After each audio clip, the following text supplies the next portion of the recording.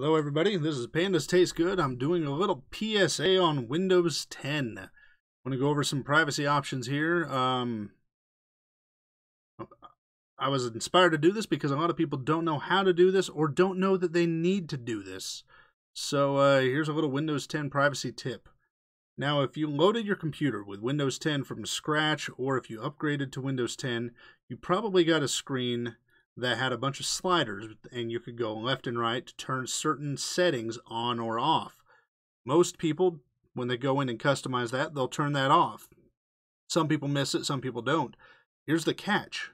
Windows 10 updates, the big ones that can break computers or cause a lot of problems, speaking from experience, a lot of those updates will reset these values to their default values. So, let me show you what we're talking about. If you go in here to settings, and here's your Windows 10 settings. Now, these are the settings you need to do for Windows 10. Windows 7 is not nearly as, well, you don't have to do these in Windows 7. This is a quote-unquote improvement in Windows 10. So if you're very privacy-minded, you're going to want to take these steps. If you don't really care, well, then don't take these steps, but appreciate you watching thus far. So we're going to go to privacy right here. And you notice there's some things right here. Now, I haven't turned everything off, but the first place you get is general, and you can read through these on your own. I'm not going to read them to you. Microsoft will tell you that Windows has these settings to provide relevant advertisements or relevant content to you as you use Windows 10. I'll let people discuss that and decide that on their own. I'm not here to convince you one way or the other. What I am going to tell you is that if you don't want your information tracked by Microsoft, turn these off. And these do apply even if you don't use a Microsoft account to log into your computer. If you use a Microsoft account, you're going to want to go to this privacy dashboard here. And I don't have a Microsoft account, but I'll kind of show you. You'll need to go in here, sign in, and disable anything you want. So, no Microsoft account, Windows 10. Let's go through here. So the first thing we want to look at, let's look at activity history. This was set as a default value. Let Windows collect my activities from this PC. We're going to uncheck that. Let's see. We're going to clear our history on here real quick while we're thinking about it. And we can go into diagnostics and data, basic and full, send only info about your device. You see all these different sliders. This is all related to privacy. These are not just random screens I'm clicking on. I mean, these are all related to privacy. Diagnostics and feedback, activity history. Let's look at location. This is a big one for a lot of people. You can turn your location on and off for different apps. Same thing with your camera. I have to allow apps to access my camera because I stream video games, but this right here, why would OneNote need access to my camera? There's probably a good reason. I don't know it. Don't claim to know everything. Same with my microphone. Of course, I'm using a microphone right now, but I don't think the Microsoft Store needs that.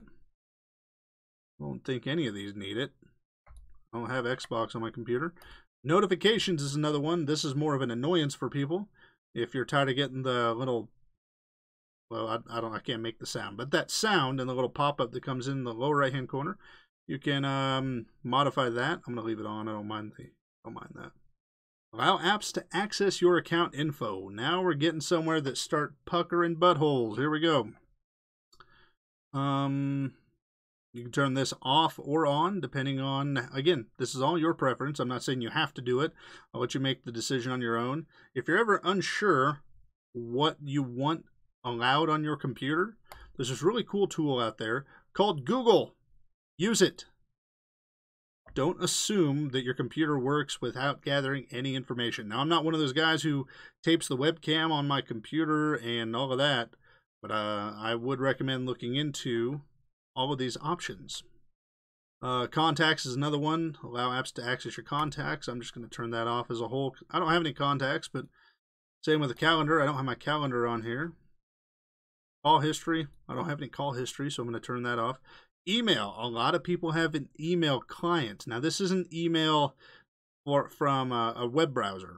This is emailed through a client through Windows. So I'm just going to turn that off because I don't care to let that out. If you allow access, you choose which apps can access your tasks.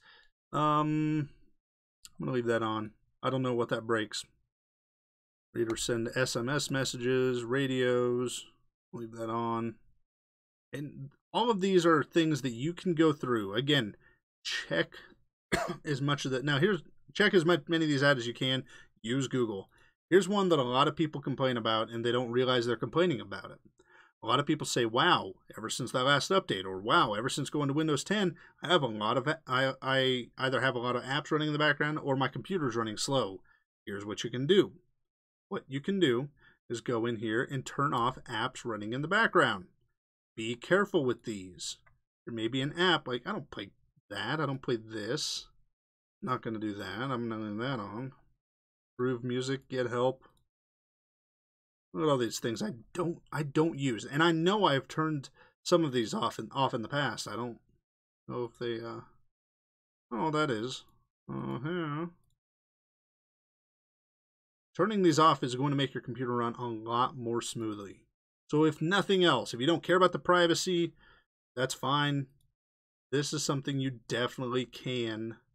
I use sticky notes a lot.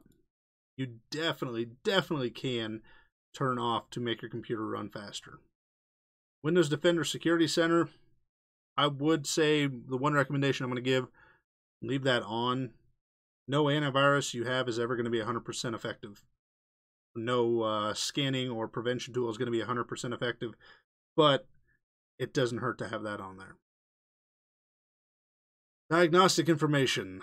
I'm going to leave that on. Automatic file downloads, documents. Ooh, allow apps to access your documents library. Nope. Your pictures library. Nope. Your videos. Nope. Your file system. Nope. Okay. So there I've disabled a bunch of things on my computer now. The last thing I want to tell you as part of this tip, when you install or upgrade to Windows 10, you're going to notice that there's a new browser, everyone's seen it, called Microsoft Edge. They even say recommended for Windows 10. I would recommend Google Chrome, mainly because it's updated way more frequently. But here's my reason for pointing this out. Microsoft Edge comes by default on Windows 10 machines, and for some reason, Microsoft thinks, or they're acting like, Microsoft Edge is the best program to open a PDF file. See this right here? You will have to manually set this on a Windows 10 machine. We'll think Microsoft Edge should open it. Make sure you download Adobe Acrobat Reader DC. It's free. But then manually set that, because I don't think it will set that automatically every time. So there you go. There's some Windows 10 privacy and settings tips. Again, use Google. Google's your friend. Thanks for watching. If you found any of this helpful, give it a thumbs up. If you think that I was full of baloney, you're welcome to still give it a thumbs up. Hint, hint, wink, wink, nudge, nudge. But feel free to comment below why I suck at life. All right. Thank you very much. See you around.